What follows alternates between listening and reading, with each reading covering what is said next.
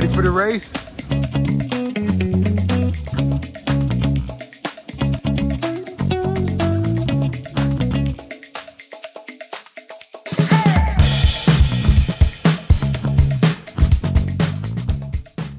We believe the H2GP has the opportunity to combine science, hands-on practical experience and innovation in one particular program with a hope to inspire future leaders in the fields of STEM. So we support the Hydrogen Grand Prix and other STEM programs to not only share our passion, but to encourage students to study STEM at a tertiary level. We see that it really challenges students, makes them use things like their critical thinking ability. It makes connections between education and post-school opportunities.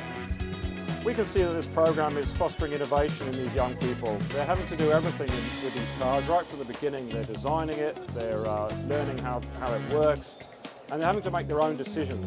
You can be the world's best engineer, but you still need to be able to communicate effectively with both internal and external stakeholders, and we see real value in those attributes. And I think today is a really good example of seeing those skills in work. The kids today are communicating with each other, they're working together as a team, they're in a high pressure environment, and that's exactly what you need in the workforce.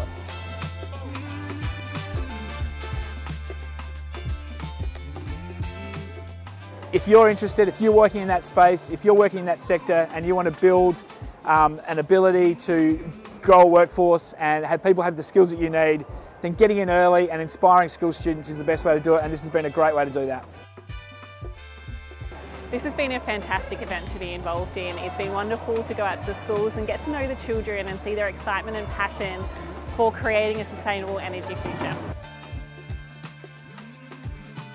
Sparks an interest and a passion. I think that that's the whole ambition with education, and particularly technical education, is how do we put something forward that people can engage in and work on. If you can, go to an event, go and have a look at it for yourself and really get to understand what it's about, because it actually really, when you touch and feel it, you actually really start to understand what it's about rather than just being told about it.